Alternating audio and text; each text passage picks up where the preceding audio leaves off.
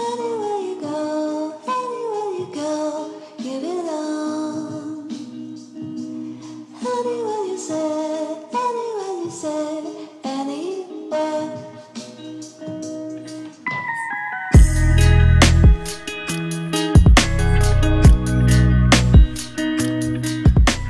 Hello ladies and gentlemen, boys and girls. Something a little bit different today. I keep doing this. I keep having like loads of little mini side projects that I never film. So I think I'm going to film this one because it's quite a big one and I'm really excited about it. I finally bought myself a new front bumper. When I say new, I don't mean new. I mean it's well used, but it's in really good condition. These bumpers fade, and because of the type of plastic there is, it's that automotive grade plastic. People don't really know what to do with them, and then people paint them, which is really unfortunate because that's what's happened to this one. But it's alright, people just do what they gotta do, so it's all good. I am gonna attempt to make this bumper almost like new. It's in really good nick right now. It hasn't got any cracks or scrapes or bumps or anything like that. It's just got a layer of weird paint on it and faded plastic underneath. Obviously these will have to go as well. Those are not original. And yeah, there's like some weird tape and glue and whatever else underneath. All of that will go. It's hard to show on camera what it actually looks like, but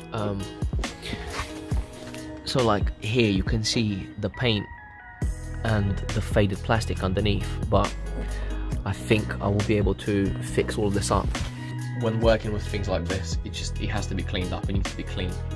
I need to degrease it, clean it, and then we'll move on to the next step. The next step is going to be stripping that paint off, and I'm hoping I'm going to try a couple of different things, but I'll take you along with me because yeah, I'm so excited about finally finding a bumper in good condition. It's just really unfortunate that it's painted, but we'll be able to get it back to some kind of normality. Yeah, first things first, we need to give it a really good wash.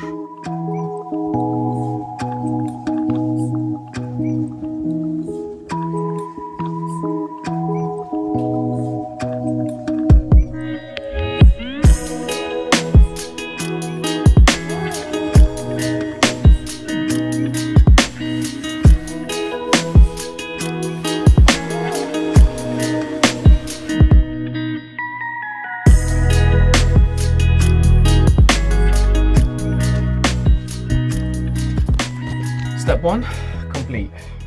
It's relatively clean. So I think step 2 is going to be not the paint, but removing all this sticky stuff. There's like some silicone in there and some other kind of weirdness.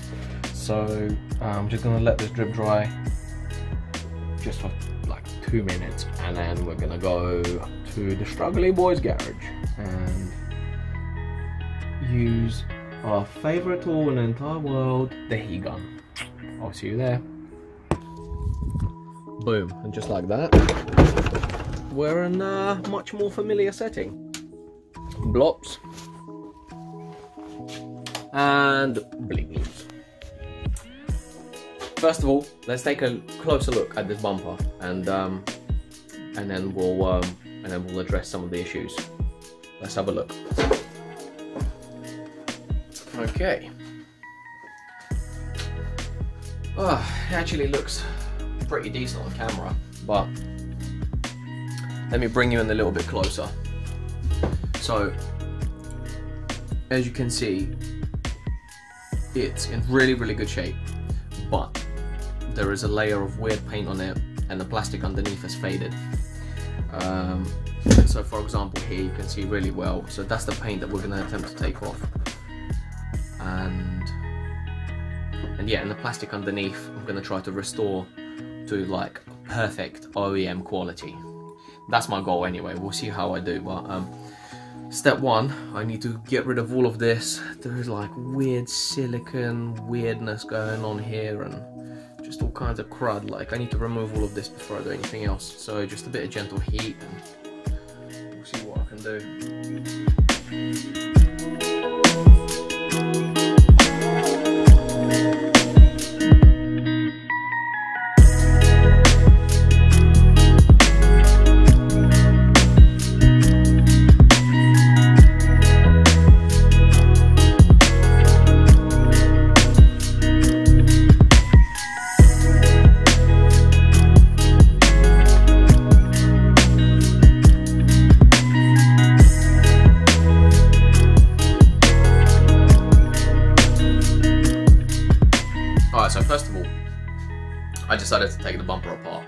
splits into a few pieces. Just makes it a lot easier to work with and just to deal with. I was going to heat it up, gently heat up the paint, and then just flake it off. That was my plan. But in the process of messing around with it, I've got a few different chemicals and stuff. Whilst taking the sticky stuff off, I have this tar off stuff that's really good to like remove any type of sticky residue, tar or anything from anything. It works really well, and it seemed as if it started taking some of that paint off. Then I thought, I have some paint thinners here obviously, and I decided to try to just give it a quick rub with some paint thinners, and it started taking the paint off straight away. It seems like it's a very thin layer of not the best paint on this. There's a texture on this plastic and I don't want to melt that texture. So I'm going to play around with the heat gun a little bit more, see if it actually flakes any paint off. If the paint doesn't want to come off that way, I will use the paint thinners, because literally as soon as I applied it, wipe it off, takes the paint off straight away.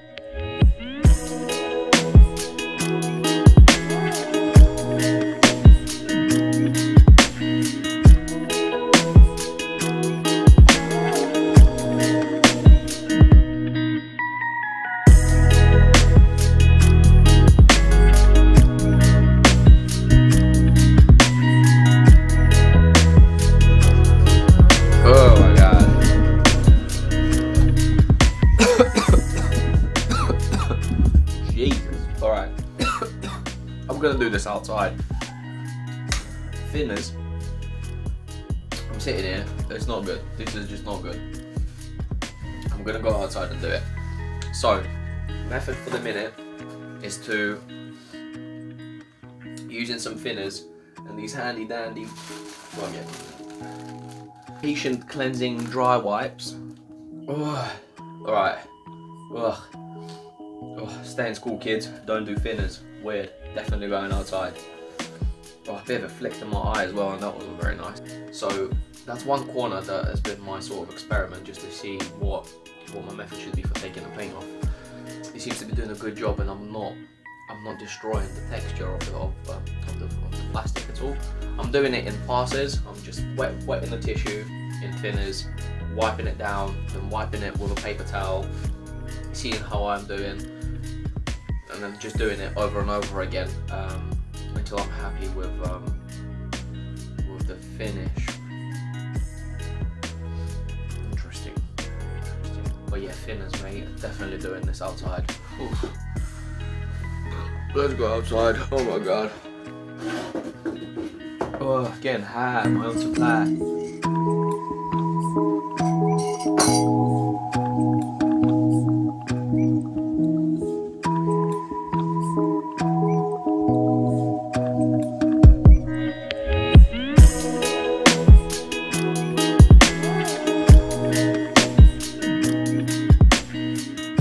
Alright, well, that's step one done. I am super happy with this bumper. The paint came off nicely. Basically, you just have to keep wiping it with the thinners until the rags that you're using come back clean. And I've managed to get all of the paint off, and as you can see, this is why the bumper was painted, because this plastic is completely faded. Yeah, I'm going to leave it alone for a second and I shall return to it.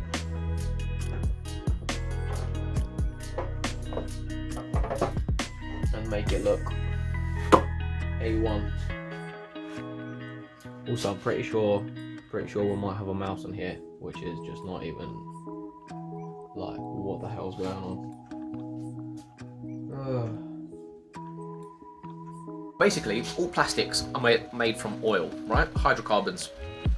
I'm not a scientist or anything, but this is just some basic knowledge, alright? If you introduce a little bit of heat to them, they start melting. The oily properties of the hydrocarbons at that temperature come up to the surface and basically rejuvenate the plastic. This is very simple terms. I hope this is like understandable. It's like very straightforward, I feel like, to understand. Your faded old plastic, if you heat it up,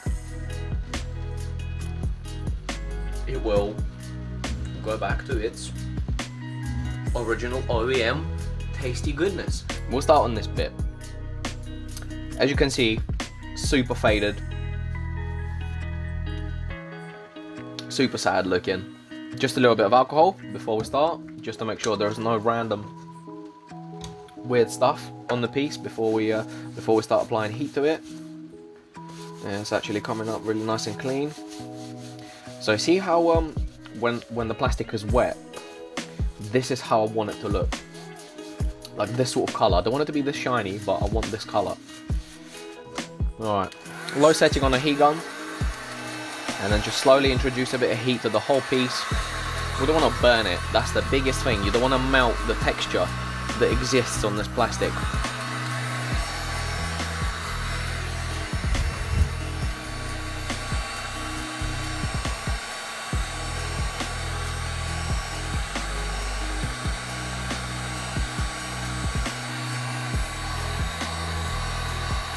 Yeah, you must be able to see it.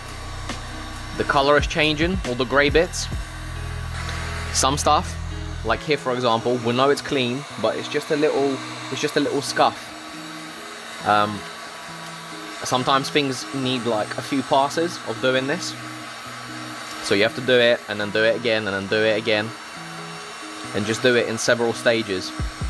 But as you can see, it just goes back to its original color.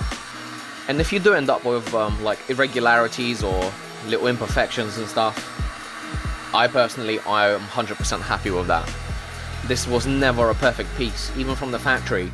These things come with, you can see the mold lines and all kinds of little imperfections, and it's just it's fine for them to exist. Okay, so this piece had one heat gun session. I bet you can see the difference between this and this. It's never meant to be perfect. It's just supposed to be looking like a clean piece of plastic. Yes, it's used, yes, it's old, and that just tells a story, but it's not supposed to have a layer of paint on it. I will go over it again because it's a little bit patchy. You can sort of see some bits are a little bit shiny, some bits are a little bit dull. The whole thing will need going over again, and then I still have some other tricks up my sleeve to blend everything so it looks a little bit more uniform. Pretty happy with that for a start. Yeah, let's just get all of it done.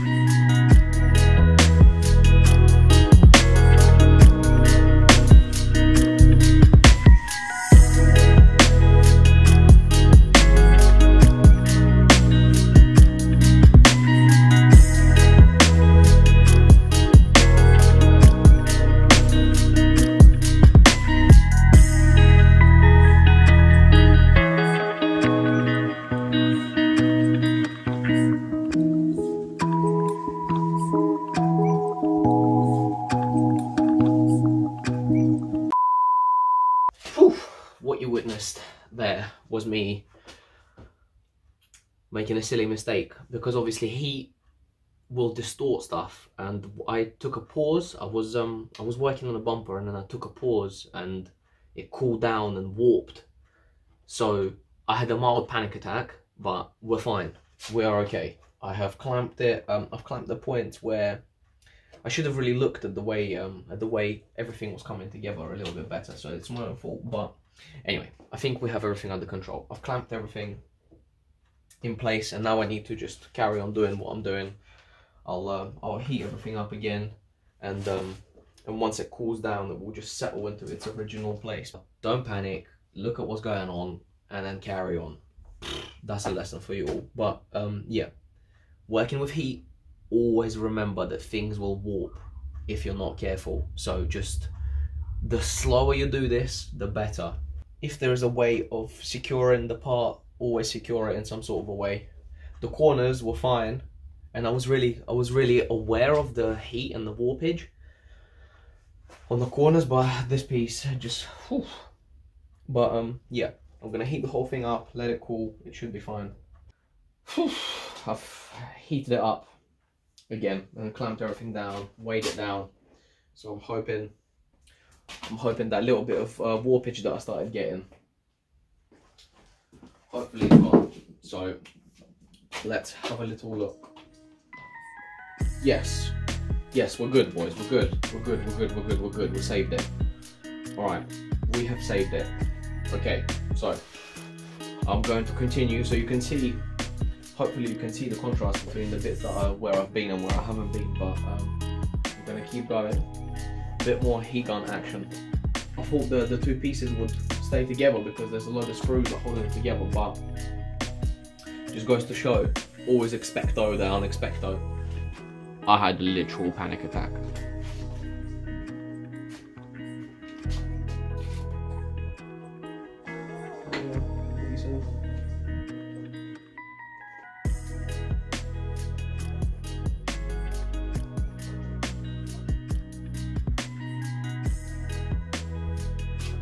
Oh yeah.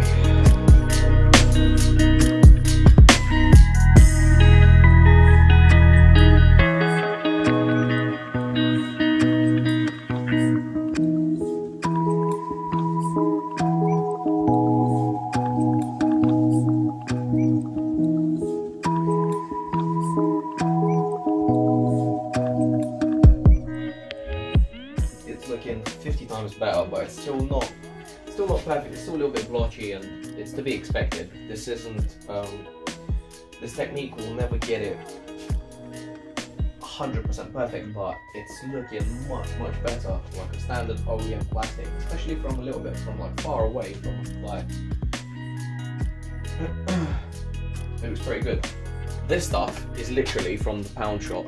It's like bumper shine, but what it has in it is some chemicals that are used in like cleaners. So it's like a yes, it's a plastic restorer, but it works really well as a cleaner. What I like to do is work this into the plastic, literally with a brush, so it gets into the texture of it, and leave it overnight, and then after buff it off with a nice clean rag, and just use this stuff on top. This is primarily like silicone and some other things. This is more of a protective type of layer. I've gone over the corners another time with a heat gun, and they're looking a little bit better as well. Everything is a little bit blotchy, but that's to be expected. Now we have to rely on some products to actually bring it all together a little bit better. The thing I 100% realise is that there are products out there that work wonders. Literally, you'll like single application without doing any of this. Single application that brings plastic back like this, but they tend to be a little bit more on the expensive side, and maybe a little bit further down the line I will actually test them out. But for now this will do me. If you know a product that restores plastic like really well, drop it down in the comments, let me know. I'll have a look at it, and then maybe do a video on testing it out and stuff. But for now, this is perfect. This is just what I need.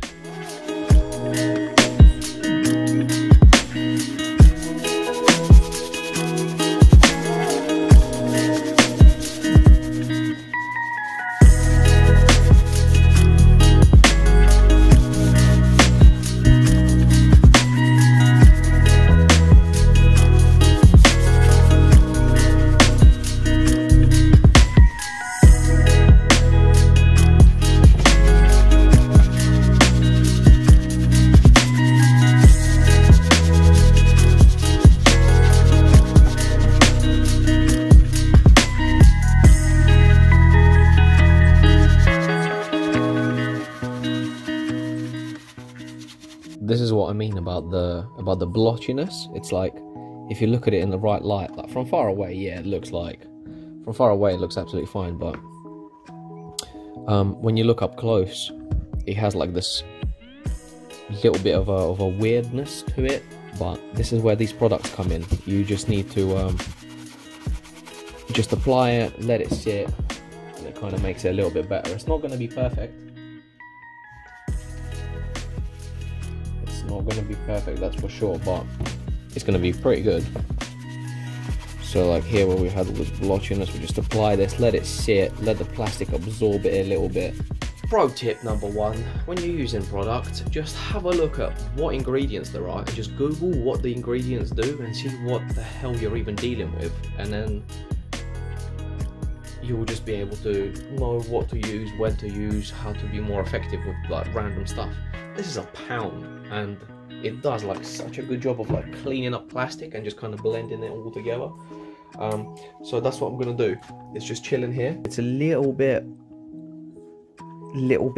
wet with that stuff on it, and I'm just gonna leave it alone and let it soak it up overnight, and then come back, clean it off, and use the other stuff.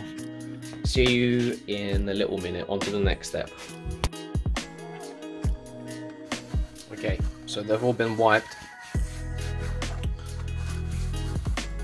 and they're looking pretty good.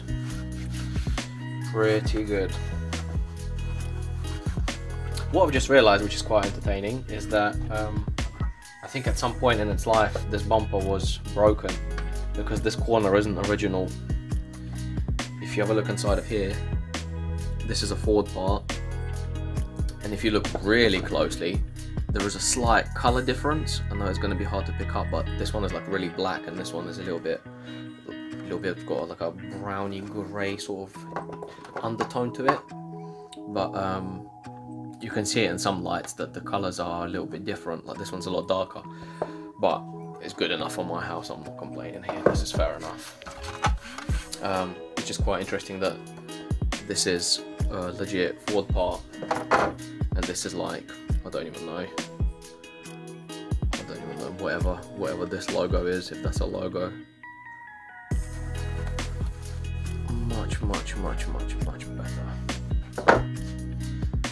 The main section is still a little bit patchy in some areas, and there's a few little scratches and a few little imperfections, especially underneath here. There's some weird like texturing going on, but overall it's very, very good. Not bad at all compared to how it was.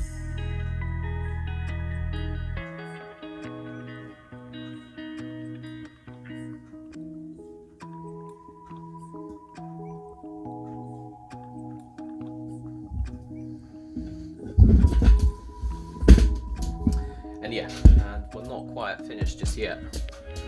Corners are held onto the main bumper with these just metal things that slide over the two pieces of plastic. If you look here, we've got like these little square pin things, and they line up with this, right?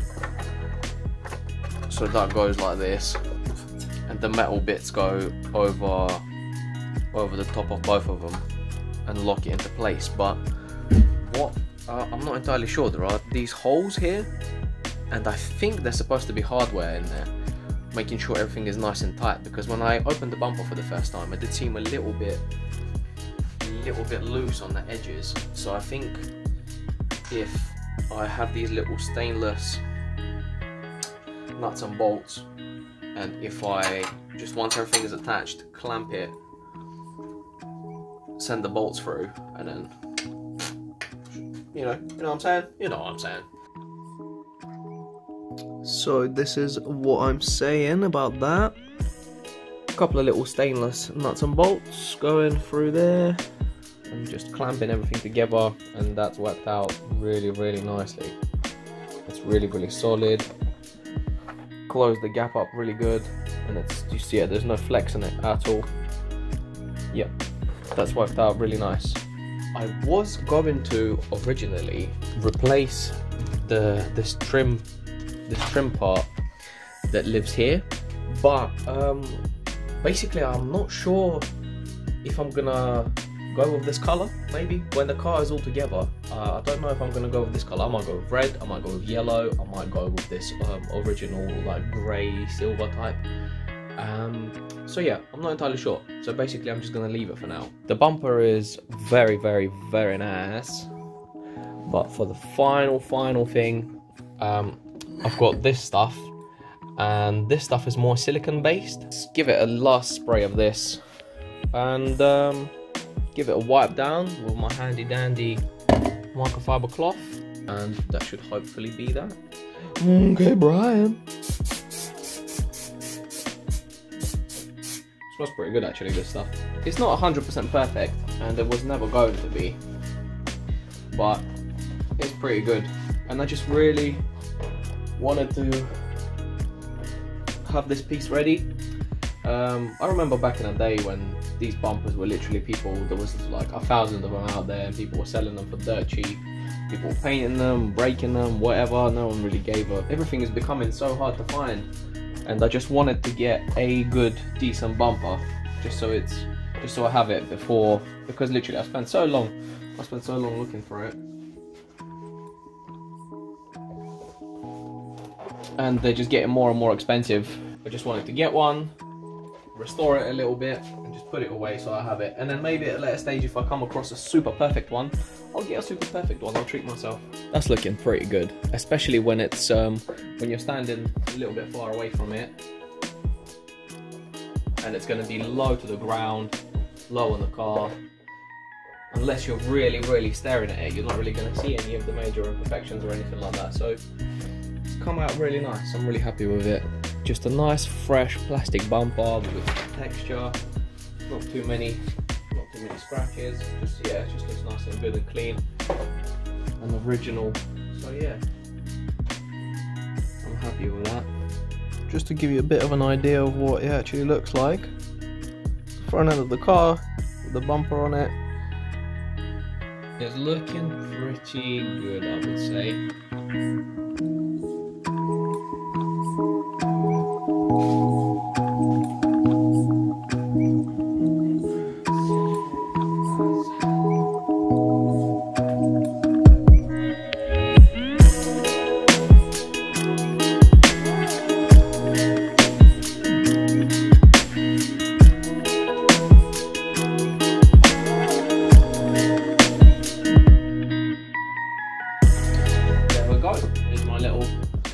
There's my little parcel.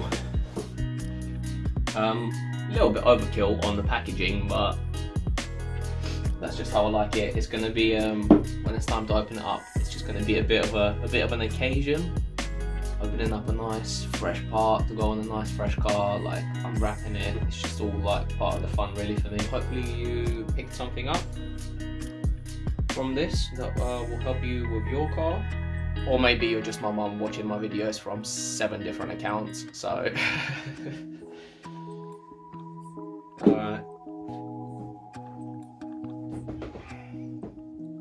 Thanks for watching, and have a wonderful day, evening, morning, whatever the hell. See you later.